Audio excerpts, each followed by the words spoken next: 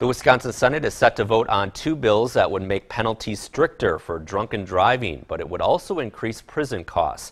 The first bill calls for a mandatory minimum 5-year sentence for homicide by driving intoxicated, and the second calls for an increase in prison time from 6 months to 18 months for a fifth or sixth offense.